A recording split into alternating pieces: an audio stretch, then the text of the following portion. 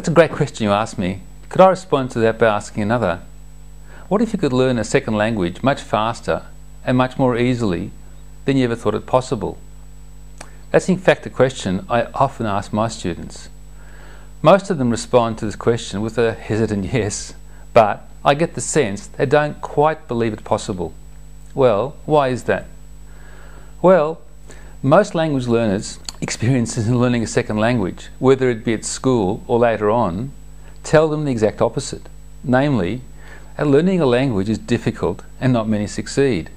That's where the problem begins. Once you get beliefs like that, it will certainly affect the results you expect and hence achieve. As Henry Ford once said, whether you believe you can or whether you believe you can't, you are right. Most people's experiences in learning a second language has such a profound effect on them that it tends to stay with them for the rest of their life. One reason for that is that whenever they try again, their first experiences just get reinforced and confirmed. Does it have to be that way? No. Did you know that humans are the only species that we know of that are designed as a learning machine? We know that because we are born with only a very few instincts, suckling being one of them. Yet, we have created all the wondrous, amazing things that we see around us. With animals, it's the exact opposite. They are born with many instincts. Virtually everything we do is learned. In our busy lives, we can easily take our life and everything in it for granted. But doesn't it strike you as amazing all that humankind has created, whether it be the beautiful strains of music, the sheer wonder of space travel, the ability to talk to someone across the other side of the planet, the ability to freeze a picture of life and preserve it for as long as we want, to use a computer for 101 things, to drive. The list is endless. And all that someone created at some point in time, and we learn to use or enjoy their creations. And we too can create wondrous things. And we do all the time, really. Fundamentally, all of us are the same.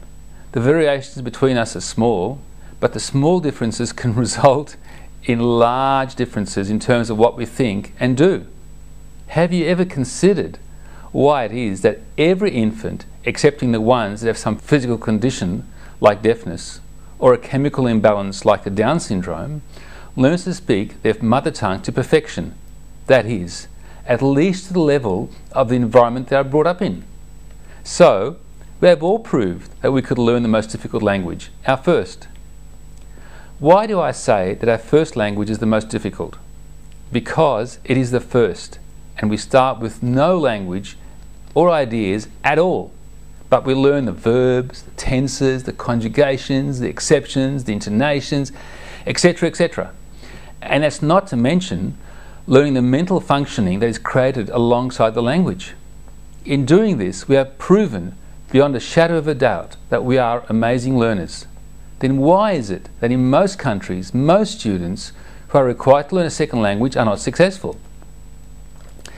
In Australia, the rates are pretty terrible. Learning a foreign language is compulsory in Year 7 and Year 8, but only a few % go on to Year 12. And even less of those ever achieve fluency in it.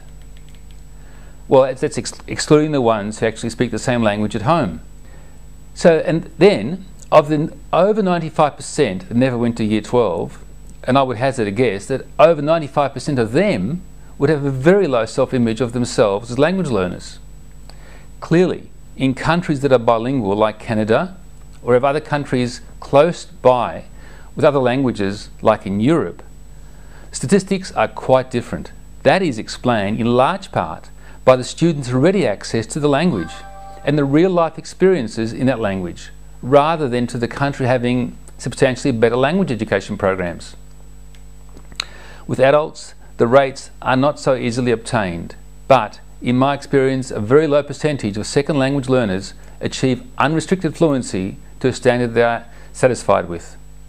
Then why is it that we started off having great learning skills as infants, but as adults, most people struggle to learn a second language?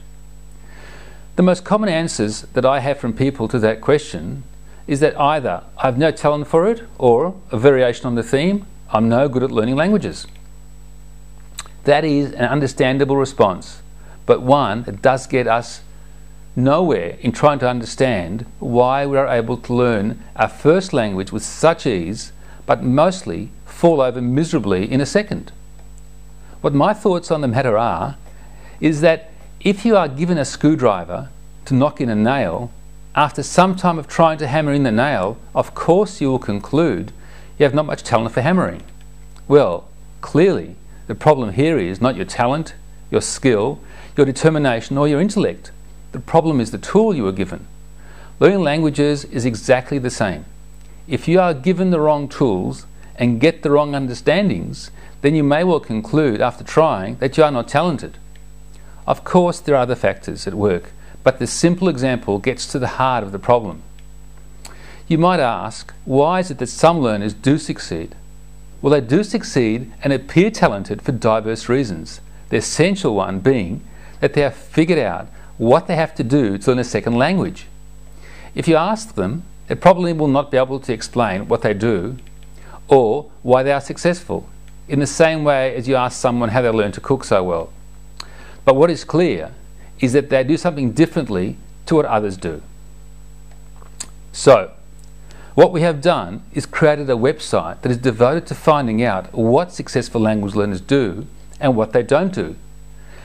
If people are open to finding out more about that, they can register their interest with us at www.strategiesinlanguagelearning.com, and they will get access to free articles, video clips, interviews, which will give them insights, strategies and practical suggestions.